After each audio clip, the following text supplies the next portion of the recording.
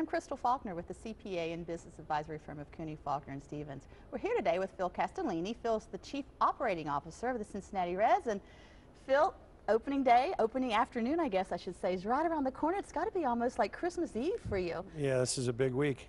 But before the Thursday opening game, there's actually another game, a showcase game that's occurring on Tuesday. Maybe you can share what that's all about. Yeah, you know, we decided to bring kind of the last of spring training back to Cincinnati from Arizona. So we're going to play a futures game where our minor league guys will play against our major league team in an exhibition game, 7 innings. But it's going to start with a batting practice, kind of an interactive batting practice where the players will be mic'd up and really giving the fans a taste of what their pregame warm-ups are like. You'll be able to meet and get autographs from the minor league guys on the concourse.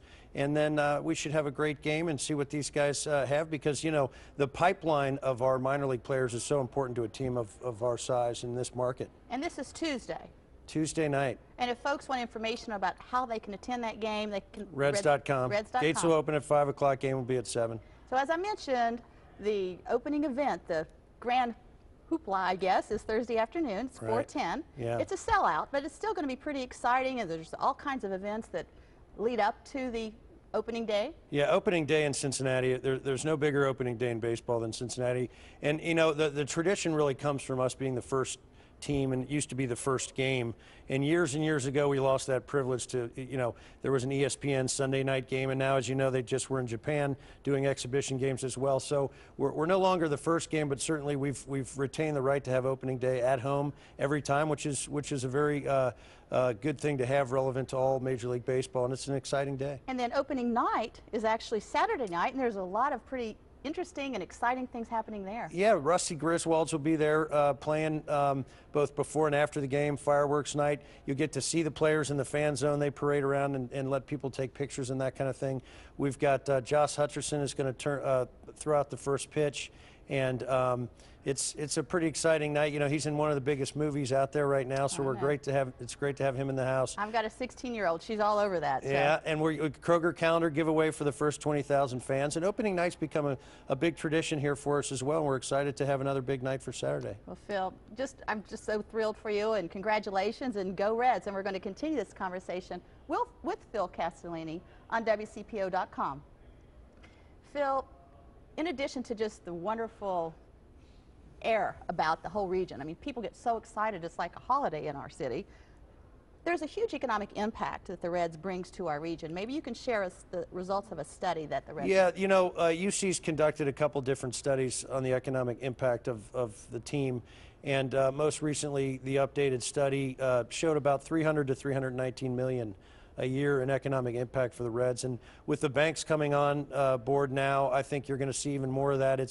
It's becoming more of a destination location. I think the city in general, and I think the RTN does such a great job promoting all that Cincinnati has to offer, in the CVB more and more. The World Choir Games is an example of their work, and getting more conventions here. So I think the culmination of all that activity and effort is really great for our region. And as I mentioned earlier, Phil, you are the Chief Operating Officer of the Reds. You run the business side of the operation.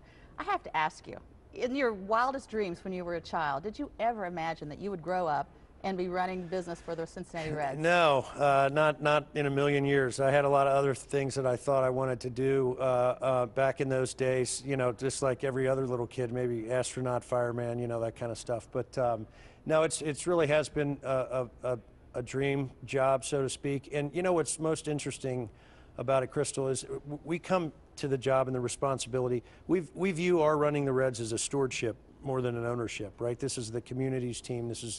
Team belongs to the greater Cincinnati, what we call Reds country, which is really about a 150-mile radius region of 4 different states.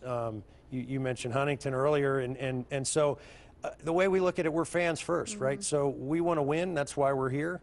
That's what the fans want, and what we're really excited about is there's an energy and a bonding in the community around this team again, something unlike we've seen in a long time. It feels good. It's true. You know, when I was a child, you mentioned I am from Huntington, West Virginia, and I can remember so vividly on every Sunday afternoon being on my grandfather's porch in his swing, listening to the Reds on radio, and it just becomes such a tradition for so many people in our community, not just here in Cincinnati, but as you mentioned, the entire 150-mile radius region. Yeah, our Reds radio network has grown from about 44 stations to over 90 stations now, and it's a critically important part of how we market this team regionally. And so those stations, like the ones you listen to in Huntington, are incredibly important to us, as well as WLW, the flagship. But what's also happening there, Crystal, is they're helping us market, not just airing the games, they're promoting our activities. If we give them content, they're airing it in the morning and at drive time, and so it's really helping build that Reds Nation, Reds Country spirit. Which really helps our overall region. Having the Reds here in our community is just another wonderful aspect of Greater Cincinnati. Yeah, there's no question, and we really promote.